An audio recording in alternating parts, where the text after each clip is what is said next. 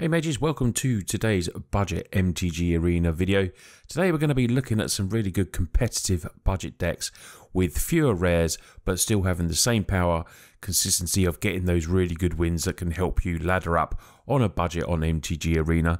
Now when you look at, a lot of the top meta decks, anything from like Mono Black, Mid-Range, Azorius, Soldiers, Grixis Control, they all range between 30, 40, some go 40 plus rares in the decks, and that is a lot of wildcards to use up. So I've sourced out some good decks today that have a lot less than that.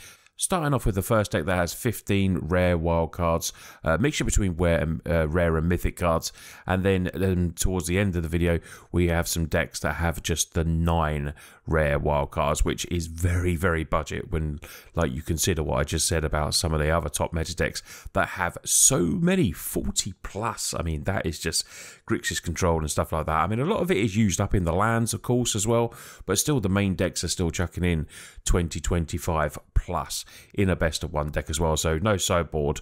You can imagine in best of 3 there'd be even more. So the first deck that we're going to look at is a pretty new deck on the scene, which is Simic Poison. Poison is very prevalent in the meta at the moment, very much due to the fact of venerated Rot Priest.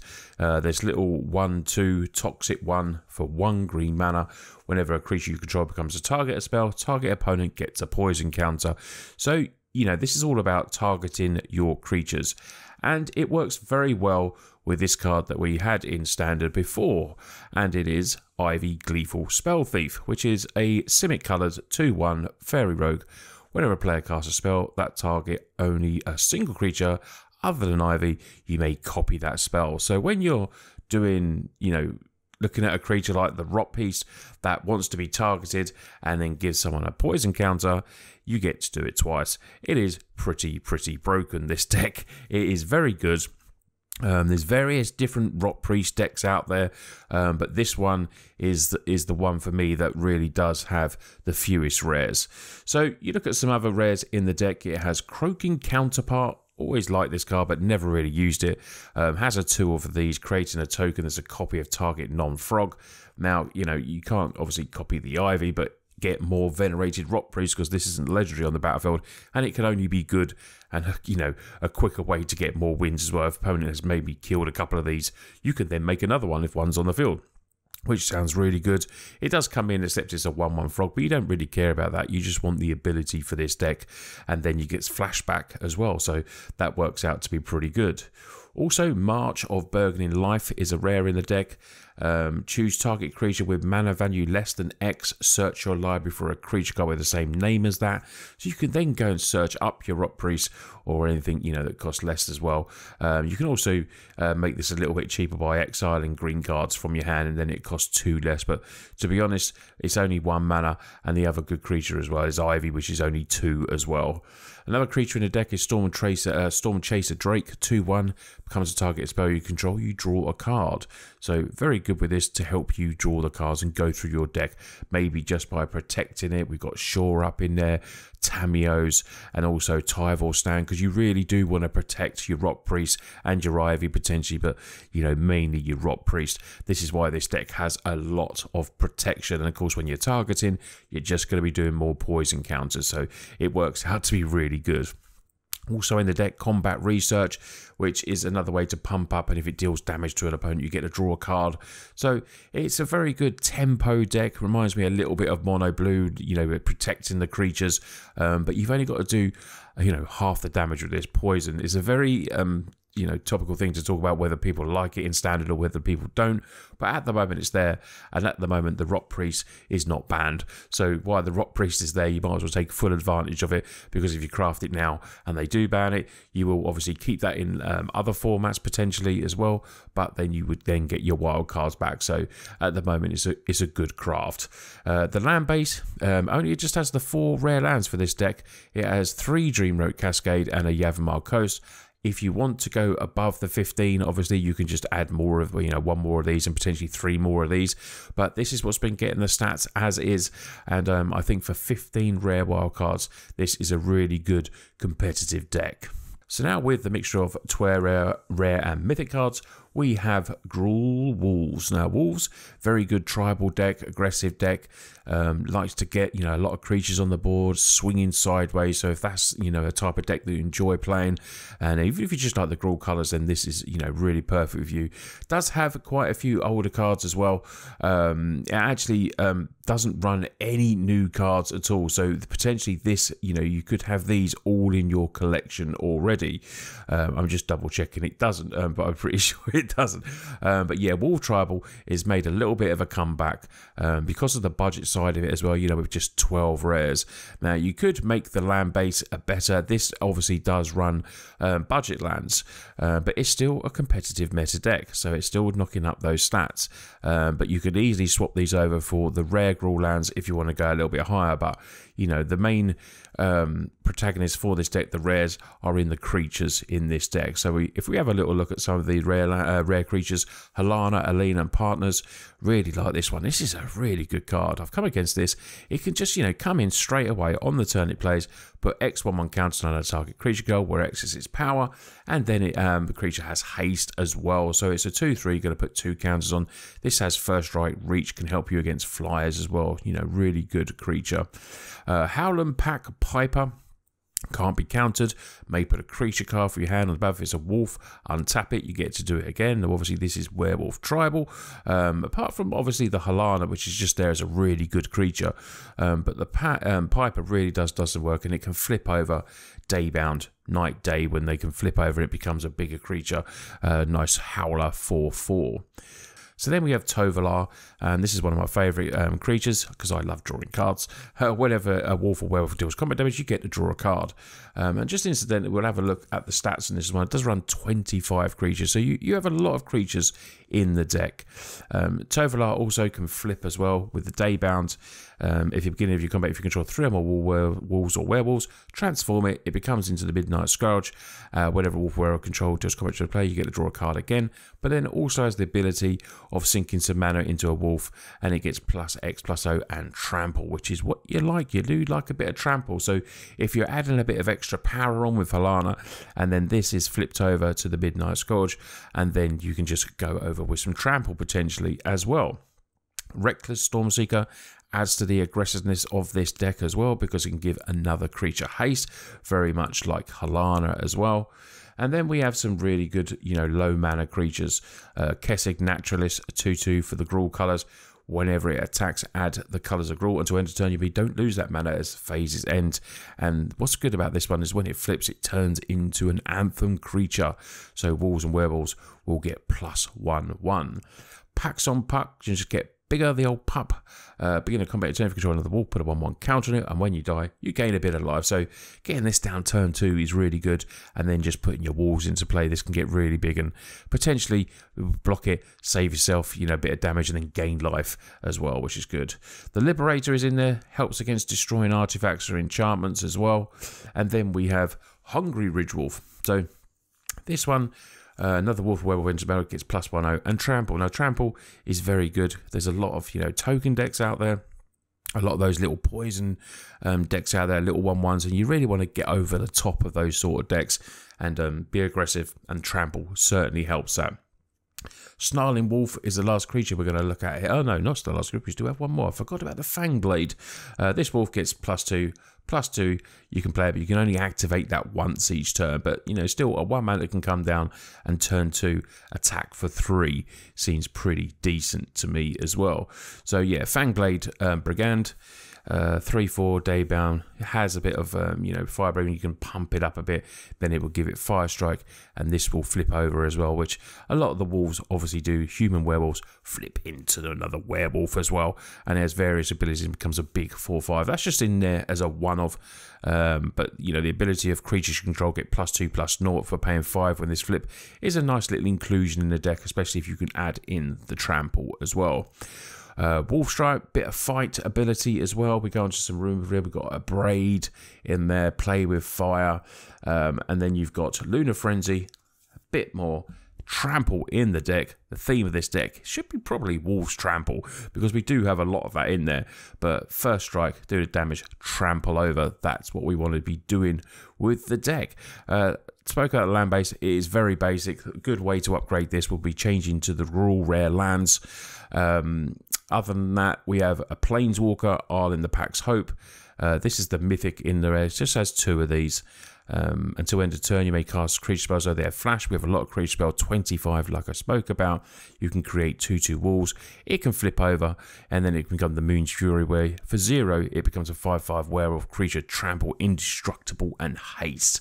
So yeah, a very thematic tribal deck, very aggressive, and if you like turning creatures sideways, then this is probably the deck for you.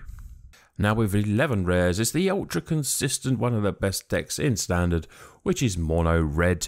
You either love it or hate it. Mono Red is a very good deck. Very low mana curve, as you can see, looking at all those 1-drops in there.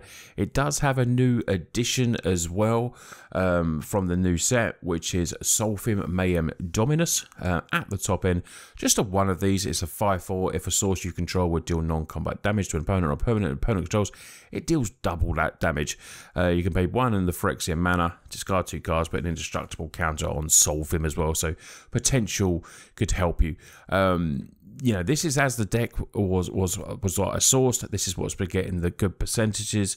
You know, like 59-60% plus. So it has 21 plain basic mountains, which is really good. Whether you could save yourself a mythic, but this is what's been getting the wins, so this is what I'm showing you as a deck as.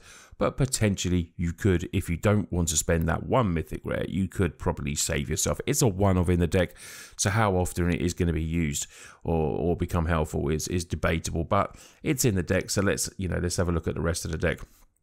A lot based around mechanized warfare. Red artifact source you control, or anything that's red would deal damage.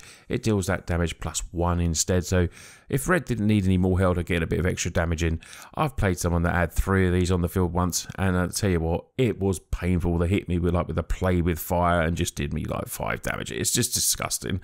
If only this was legendary for us non-red players. But other than that, the deck has some new cards that we had from Brothers War, with Felden in there, Ronham Excavator, 2/2 with haste, can't block, deal damage, exile that many cards to the top of your library. So this is a really good card in the deck, and a rare that I think is, really does help Mono Red go through some cards as well. Because other than that, you've got Reckless Impulse, Sorcery, 2 mana, so it does, go through, but this gives you a body and attacking creature that you can do as well, so very good. Squee is one of the other rares in there, a couple of Squees. I've seen some decks that run 1 of these, some that run 2, and then they up the Chandra, so potentially, see what you've got in your collection. You could maybe swap that round as well, if you so desire. And then we have a lot of commons and uncommons, and there's a lot of power in them, like Kumanu, damage. Something comes in with a counter, so if you haven't got your Swiss Spear in hand, then that can come in, and it's a 2/3 potentially on the second tick up. Then this becomes a hasty creature as well. So yet again, another very aggressive aggro deck. This one with Phoenix comes in with haste, flying, and this can also be brought back from the graveyard if you're attacking with 3 or more creatures as well. And then Voldurian just comes in, 1 damage, creates a blood token, so another bit of potential discard and draw card for the deck as well. Lightning Strike, always prevalent. If this is in Standard, this is always in the Mono Red decks. 3 damage to any target for 2 mana. Instant speed, very, very good. Red decks probably know, you've played against these, some manner of this kind of configuration, and you know what Mono Red is all about, but it's on there. It's a very, very consistent budget deck, and for just 11 rares, you will be able to rank up with this. And like I say, put in the Solfim if you like. If you've played Solfim, or if you played any more numbers of that, let me know, if you've already played with that in the Mono Red, what it does for you and how good it is, and whether you think, even as just a 1-drop, whether it could be dropped, for us budget players to save that 1 mythic. But it's in there, and this is what the deck that's getting the stats. So yeah, Mono Red, if you like it, and you like playing, and you like ranking up quick, and you like winning quick, losing quick, this is the deck for you. With just the 9 rares, we go to the very good Mono Blue Tempo deck. Deck has been around for a while. New addition is a Mercurial Spell Dancer, a 2/1 aggressive creature, 1 in the blue, can't be blocked, so it gets through that damage as well. And whenever you cast a non-creature spell, put an oil counter on it. When it deals combat damage to play, you may remove 2 of those oil counters. If you do, when you cast your next instant or sorcery spell, you get to copy it and choose new targets. So interesting new card to the mono blue. Runs just a 3 of in there. So just 11 creatures in this and 27 non-creatures. So, you know, Mercurial potentially could be very good. We run cards like Consider, Fading Hope. So, but you know, double bouncing, double draw cards. Protection with Slip Out the Back. Probably not quite so good with some of the counter spells. Obviously, Essence Scatter, Make Disappears in there as well, and Spell Pierce. But, you know, with all the others, you know, it's going to be very good. Impulse, Thirst for Discovery, Copying, stuff like that could be good. We do have... where is it? Blue Sun's Twilight. Gain Control. This is another new card from Phyrexia. With mana value X or less, if X is 5 or more, you create a copy of that. So potentially taking a Sheoldred or something like that could be really good for this deck, you know, if you're facing the mono black decks. So yeah, some interesting new additions to mono blue that I find, you know, exciting, that I want to play, especially Mercurial Spell Dancer, that's been looked at a lot older formats than standard. So I feel like this could be a pretty good card, to be honest. And then the other rare, Ottawara Soaring City, just one of them in the land base as well. So, you know, while a good card, you potentially could go to 8 rares and save yourself that and just have the 22 islands. But it's still, if you've got it in your deck, put it in there, because it, you know, it can help you bounce something. So pretty good, you know, even your own creature as well. So your Tolarian, your Haughty Djinn, that is just amazing. All these, you know, instants and sorceries that just make this so much better. They all cost 1 less as well. And it's not legendary, so a couple of these on the field, you could take something really good with Blue Suns. So Haughty Djinn is the way majority of the time that you will win the games, but having Mercurial in there to potentially get a little bit damage, and then, you know, one swing potentially with the Haughty Djinn. It could honestly be that. I've done that before, and then just fly over the top.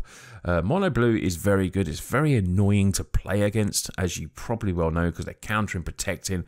It's just so hard. Once they get the, you know, the creatures on the battlefield and start protecting, it makes it very hard to deal with, which is why it is a top meta deck with high percentages, because it just wins game.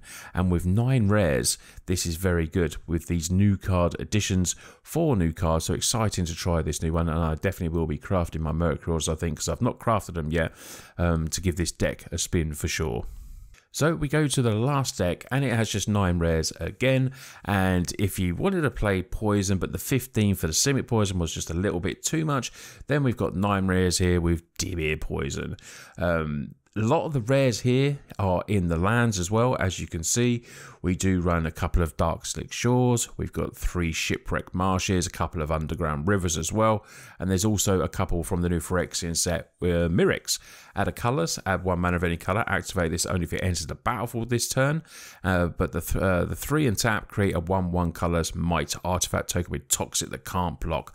And that is just, you don't sacrifice the land, you can just pay in 3 and keep creating them. So it's a very good land and very probably important to the deck as well.